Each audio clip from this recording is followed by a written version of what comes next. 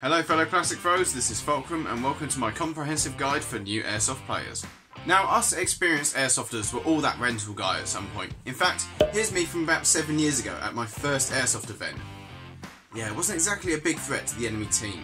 Now there's already tons of information online for the new Airsofter, but we're going to condense it all into one complete guide which should tell you everything you need to know so you can go out onto the Airsoft battlefield and kick some arse. If you find this guide helpful, then make sure you leave a like, and if you've got friends that are interested in Airsoft and thinking of starting, then why not share this video with them? Now, for starters, what is Airsoft?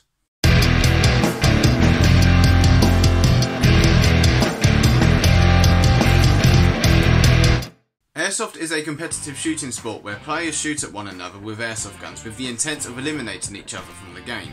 Airsoft guns typically fire 6mm plastic pellets, commonly and incorrectly referred to as BBs. Airsoft is much more realistic than paintball and laser tag and is often used by military and law enforcement for training purposes. Airsoft is a physically challenging sport, especially woodland and field airsoft. That being said, Airsoft is perfectly safe when played correctly with proper PPE, which conveniently segues us onto our next chapter.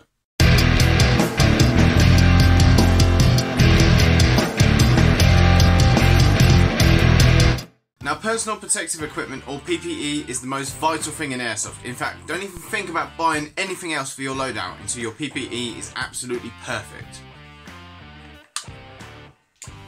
Now, eye protection is the most important piece of PPE. Now, Airsoft guns can and will cause permanent blindness, so please think twice before you start buying cheap goggles. Make sure you buy your eye protection from a certified Airsoft dealer so you're not buying any of the cheap stuff you might get on AliExpress or eBay. And I cannot stress this enough, do not skimp out on eye protection. You only get one pair of eyes. Now, I would personally avoid mesh goggles. Even high quality BBs can shatter upon impact, and even though those shards won't be going that fast, if they go through your mesh, they're going to end up in your eye, and sharp bits of plastic in your eye is not a good idea. Now obviously you want to make sure that your eye protection fits you, and you also want to make sure that there's no sort of loose areas in it where it might jump upwards, or there might be any gaps which form, or they might fall off your face. You want to make sure that they will stay on your head at all times. Now these are my personal goggles. These are Battledress fan goggles. Not only do they accommodate my glasses, which is a big plus for me because otherwise I'll be shooting blind, they also have a fan built into the top. Now goggles will fog up as you're playing, especially as you're getting hot and sweaty and in the colder months. And if these goggles fog up, I just flick the fan on for a few minutes and they're perfectly clear. I would definitely recommend these, especially if you have fogging problems and especially if you wear glasses. Now the next piece of PPE you want to consider is some lower face protection. Now under 18s are required to have lower face protection, although some sites might require all players to wear it, especially CQB sites. Now if you're old enough and your site allows it, you may choose not to wear any lower face protection. However, if you choose to do so, you must recognise that it is your responsibility if you get your teeth shot out. If you're going to turn up with all of this expensive gear, like a £300–400 gun, but not bother spending 15 quid on a piece of mesh, we don't want to hear about it when you get your teeth shot out. We don't want to hear about how expensive dentistry is. Even when there's a no headshot rule on site, trying to avoid shooting someone in the head is very difficult. BBs fly all over the place. There's thousands of plastic balls flying around in the air at an airsoft site. Eventually one of them is going to hit you in the face. So if you choose not to cover your teeth up, it is on your head if you start losing them. Now ear protection and throat protection is entirely up to you. It's not usually required on site. I find that neck shots aren't that bad, so I don't bother with any neck protection. Now I have encountered one person who got a BB lodged in their ear. However, with my PPE, the goggle straps go straight over my ears, so there's not really any way you can get a BB in my ears at all. Touch wood. Now you can get full face protection, which is where they combine the goggles with the lower face protection as one unit. I would personally recommend that you keep your eye protection and your lower face protection separate, because it means you can pull down your mesh and have a drink or whatever without having to compromise your eye protection. Now full face protection can be quite convenient because you don't have to worry about losing bits of it. Now as you can tell, this gas mask isn't exactly fitting me perfectly. I need to put some more foam in the side to straighten it up. I'm also fogging up quite badly on the left eye, even though there is a fan in this filter, and it's pretty unpleasant in this bloody thing. And as you can hear, it's quite hard to talk through as well. However, a gas mask at my local site will actually neutralise green smoke, which is classed as toxic smoke in gameplay. Oh, right, that's that done.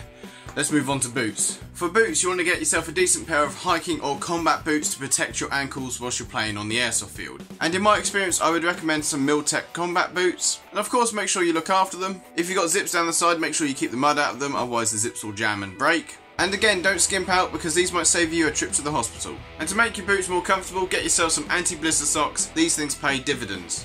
So, you got your PPE all sorted out. Let's get some Battledress.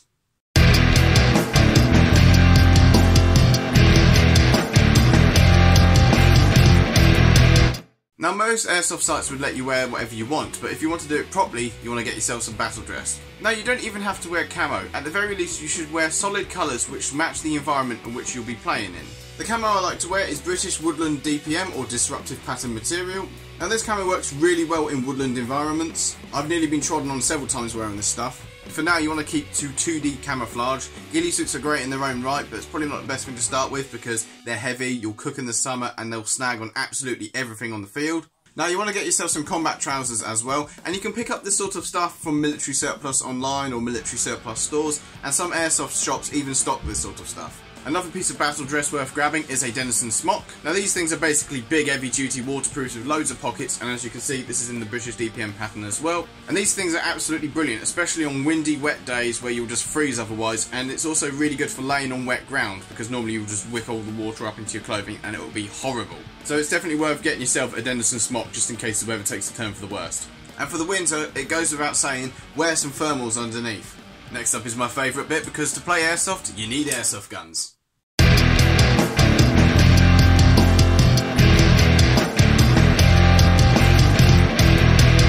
So now that we've got the basics done, let's get on to the fun bit, which is getting your first airsoft gun. Now most sites will not limit the amount of guns you're allowed on your person, although in my opinion any more than 2 starts to get a bit unwieldy. However, we're going to start with just the one gun, and you can play perfectly fine with just one gun. I still do it now sometimes when I can't be bothered to bring a sidearm. Whilst a sidearm is a nice thing to have, it is not essential for most loadouts. Right now you want to stick with an AEG, which is an automatic electric gun. To start off with, they're very easy to source and also to buy parts for, and most of them by default have a fully automatic mode, and you will need that as a beginner. And by far the best reason is that they are not affected by the cold like gas guns, and they are very easy to use. For your first gun, I recommend that you get yourself a carbine. Carbines are a happy medium between submachine guns and assault rifles. If you're going to be playing in closer quarter engagements, then a submachine gun will probably work better because it's slightly smaller. And having a full length assault rifle can help you out in larger engagements. And whilst it might not be as accurate or have as much reach as a full length assault rifle, it'll be nice and compact, so it'll be a nice little gun and it should get the job done. Now there are 4 brands that I would definitely recommend for your first airsoft gun, and they are Cyma, JG, Aries and G&G.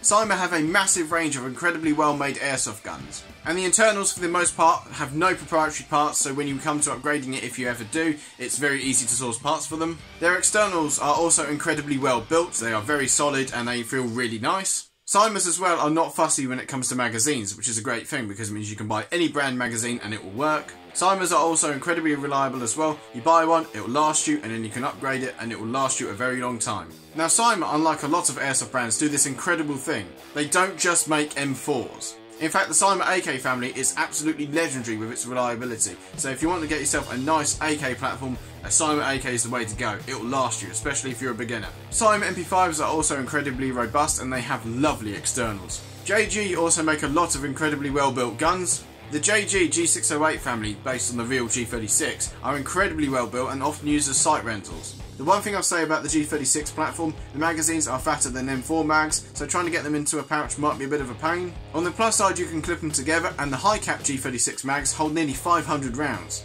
And I'll tell you, when I first started and I was using a G36 rental, I needed every single one of those nearly 500 rounds.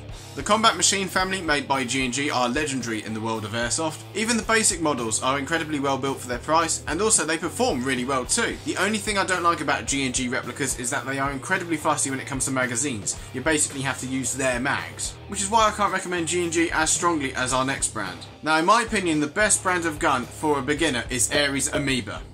Now my Aries Amoeba CCR here costs around £150–160. It is the least fussy gun I own when it comes to magazines. It's also very lightweight and very compact, but the performance of this gun is absolutely outrageous. Despite the fact this thing has a tiny inner barrel, it's incredibly accurate and the range of it is insane. This thing seems to have a maximum range of about 65 metres, which for an AEG is bloody good. This thing is also incredibly reliable. It's had several thousand rounds through it, and the only thing I've changed was a hot rubber. And the only reason why it's got a new hot rubber was because I tore the old one whilst I was checking it because I thought it had worn out. It was perfectly fine, I just tore it by mistake whilst putting it back in. Now I don't really like the M4 platform that much because it's so common, but annoyingly it is probably the best platform to start with because it's incredibly easy to get parts for, and it's also very easy to source a gun in the first place. So my recommendation for your first gun is an Aries Amoeba CCR. You'll be blown away by the performance of these, and it's incredibly good value. It's not that expensive, and I can't even fathom how well this performs even right now. Even though it's had so many thousands of rounds through it,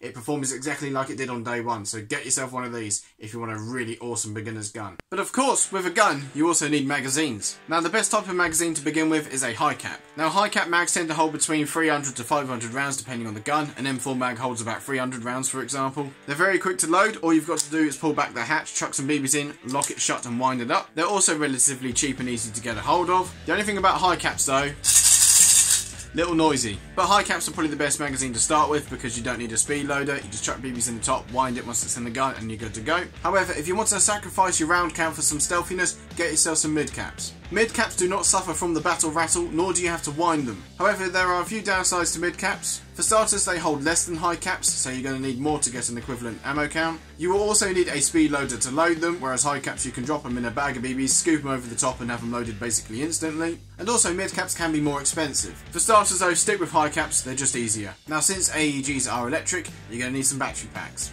To start off with, stay away from any lithium based battery and stick with NIMHs. Now a lot of airsoft guns come with an NIMH battery in the box as standard. They are perfectly usable, I still use them now, although you won't get as much kick out of them as a LiPo. However, charging these is a lot easier. You can use a standard trickle charger, you don't even need a smart charger. For battery voltage, 8.4 volt or 9.6 volt will be perfectly fine. And the higher the milliamp hour rating, the longer the battery will last. Now you do want to get yourself a backup battery as well. That way if your battery runs out on the field you can just swap the battery out rather than having to go back to the safe zone and get it charged. For now, a Tamiya connector will be perfectly fine, even though Dean's connectors are superior. Stick with Tamiya for now, don't worry about trying to wire your batteries to a different connector. Now you can charge NIMHs with a trickle charger, but a smart charger is a nice thing to have. Buy yourself a decent smart charger and you won't have to worry about overcharging batteries, and it will also make them last longer. This will also open the door to more exotic batteries as well later on. Make sure you disconnect your batteries after use and store them in a cool place away from sunlight. Next up, you're going to need some plastic to throw. 99% of airsoft guns are 6mm caliber. You do rarely get some 8mm airsoft guns, but they are incredibly rare and they're not the thing for beginners. Now you want to get a decent brand of ammunition. In my experience, GFC rockets and BLS BBs are incredibly good.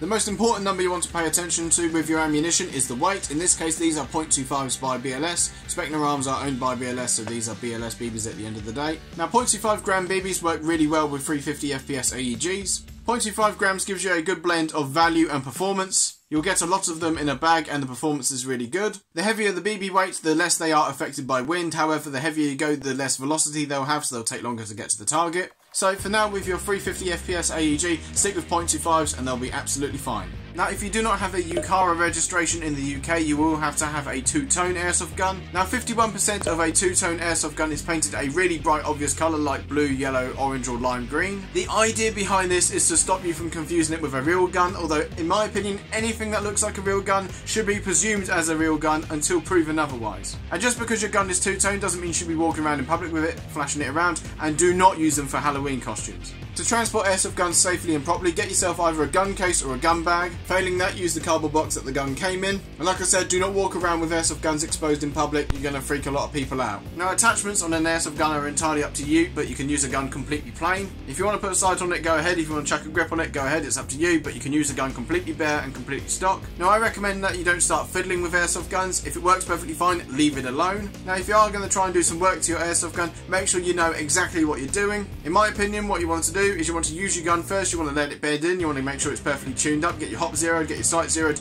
use it first before you start deciding about upgrades. As we all know, if it ain't broke, don't fix it. To set your hop unit, you want an ever so slight bump in the trajectory, so that way you'll get as much range as possible. You don't want too much of a bump, otherwise the BB will stall, and that's known as overhopping. If you don't have any backspin on your shots at all, you'll be seriously robbing yourself of range. Make sure you stick with one type of BBs. If you're going to change weight of BBs, you're going to have to readjust your hop unit. Get your hop set to 2.5s and get your sight zeroed, and that should be it. Right, so you've got all this new equipment, but now you need somewhere to put it. Let's get some tack gear.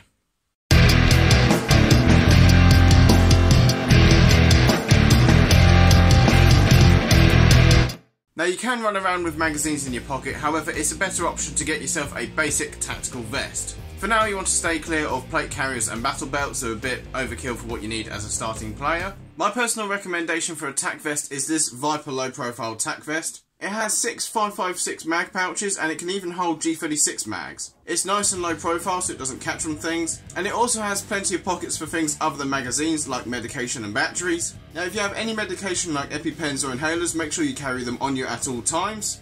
And make sure your medication is easy to get to. That way, if you keel over on the field, the people attending to you can get to your medication easily. It is also worth carrying a spare battery with you. That way, if you do have to change a battery, you don't have to walk all the way back to safe zone to get a new battery. Now, it's not a bad idea to carry a multi-tool on you as well. For example, if you fill your flash suppressor with mud, you can use a knife on a multi-tool to clear it out. Now, gloves are a nice thing to have as well. They will help protect your hands from any sort of sharp and stinging plants like nettles and brambles for the most part, and they will also help you when you're climbing around, and they also help camouflage your hands. Now, they don't have to be anything too fancy. They could be a pair of old work gloves, for God's sake. Now, when it comes to headwear, I don't wear helmets. I don't like them, but you can wear a helmet if you want. Now, I personally prefer wearing a cap or a beanie. Now, a multi-scarf is a great thing to have, especially in the winter, because it's just that extra layer of insulation. They are also multi-purpose, so you can use them as a hat or you can use them as a neck covering like I've got here. You can use them however you want, really. And for the cold events, I recommend you get yourself a trapper's hat. I absolutely love this thing, and I wore it at the last Airsoft event I played, which was about -2, and I was lovely and cosy wearing this. Didn't help with the fog, and it didn't really help with the fact that people were cheating that day. However, at least my head was warm. Now, I strongly recommend that you get yourself a good sling for your gun. Now, I quite like these Magpul slings because they can be used as a double point sling or as a single point sling. Now, this setup's not great, but this is just an example setup, but I've got the Amoeba on a single point sling like so it can just hang down like that. I've got my hands free, but I can quickly grab it and bring it up if I need to. Now, make sure you get yourself a decent quality sling because you do not want your gun dropping on the floor. Now, I personally recommend that you use a loop of paracord to mount your sling to your sling mount. Now, without this, what can happen is your sling can actually wear down your sling mount as you're running around, so I would recommend you use this paracord loop to stop that. Now, dump pouches are not essential, but I recommend that you do get one because it means you don't have to fight an empty magazine back into your tack vest. You can just drop it in the dump pouch and forget about it until you load up. Now, when it comes to hydration, you can easily carry a bottle of water in your pocket, although you can buy some canteen bottles which will clip onto your belt. Now, the best solution to hydration is a camel pack. You don't have to get one, but it's a nice thing to have, especially in the summer. If you do get one of these, make sure you flush it out after each use and sterilise it before the next use. And make sure you clean the mouthpiece out. Do not forget about it. I have before, and it's absolutely grim. Now, last but no means least, you want to make sure you have somewhere to store your ammunition. Now, some people store their ammunition in plastic bottles, however it gets quite noisy when you're running around. Now, I personally recommend these fabric ammo bags because you can hold an awful lot of ammunition in them considering their small size, and also, they're very quiet. Now, if you have two different types of ammunition, i.e. two weights, make sure you keep them separate so they don't contaminate each other. So you're all kitted up now and you found an airsoft site to go to. So let's talk about your first airsoft event.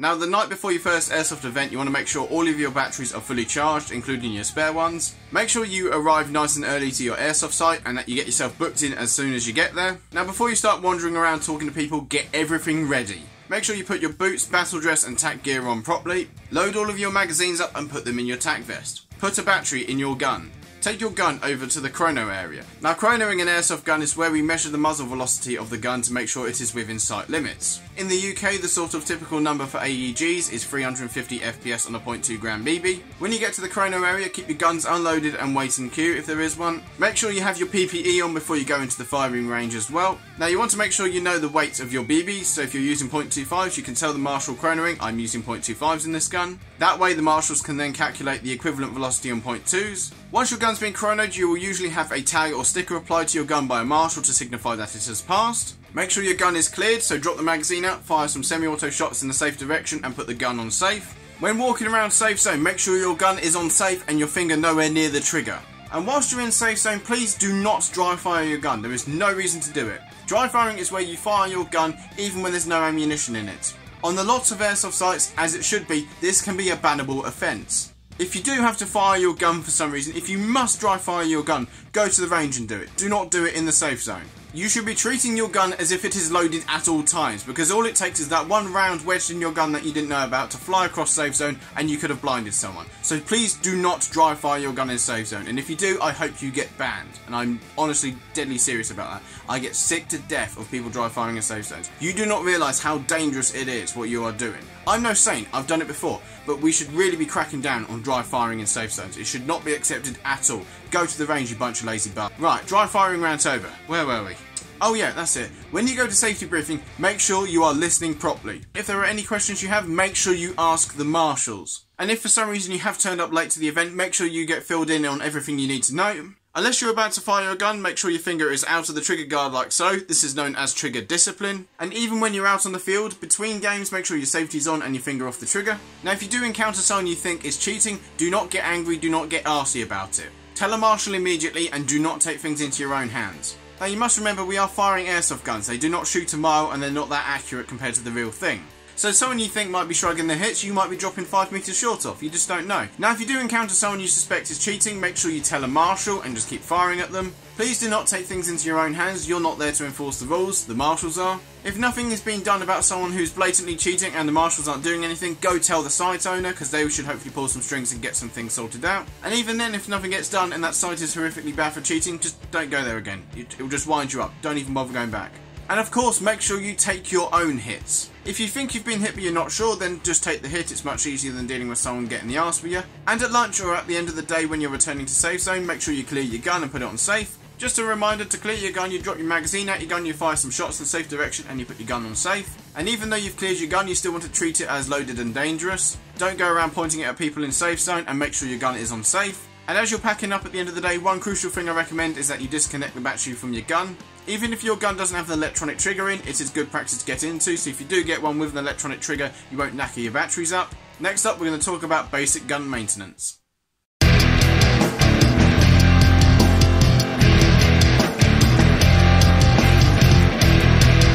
After an airsoft event, you want to clean your gun and put it into storage. To start off with, make sure the battery is removed, especially if you've got an electronic trigger system. For example, this amoeba has a MOSFET system in, and if you leave batteries in this gun, it will drain them and it will kill them. So triple check that you haven't got a battery in your gun before you put it into storage. Next up, I would advise that you clean off any mud from your gun. Now you don't have to use anything fancy, and in my experience, the best thing for cleaning airsoft guns is baby wipes. But now baby wipes seem to be the most versatile thing when it comes to cleaning anything, so if you get a packet of baby wipes, that'd be brilliant for getting mud off of your gun. Next up, you want to clean your inner barrel. Now it is likely that your airsoft gun came with one of these, which is a cleaning / unjamming rod. And as you can see, on one end of the cleaning rod you have an eye, and on the other end you have a bevel shaped cut which is designed to push the BBs down the feed pipe from the hop unit if you get a jam. Now you also want to have something like this, which is called J-cloth. This is a sort of cleaning rag, disposable rag sort of thing. So you want to tear a reasonable sized piece off. You want to fold it over, and then you want to feed it through the eye of your cleaning rod. Like so. Next up, you want to get some silicone oil, not grease, silicone oil. This is a aerosol spray. And you want to spray a tiny amount on your cleaning cloth. Next up, you want to feed your cleaning rod into your inner barrel. Push it in gently and you'll eventually feel it hit the hop unit and stop. Do not push the rod in too hard, otherwise you can damage your hop unit. And you want to pull it back out whilst twisting it, like so. And you want to do this a few times. You just want to spin it around in your fingers and scrub it in and out like so. And then you want to withdraw it. Now the inner barrel of this gun seems to be quite clean already. If the rag is still dirty, what you want to do is you want to put a fresh piece on and not put any silicone oil on it and push it back in, and you want to keep doing this until it comes out clean. Make sure you don't use too much silicone, because if you do, it can get on your hop rubber and it can make it slippery, which will affect your hop performance. It's also worth taking batteries out of tack lights and red dots and all that, so if it's in storage it doesn't get knocked and you don't end up with a flat battery in your sight. And after all of that, you can then put your gun away for storage, and that is how you clean your airsoft gun.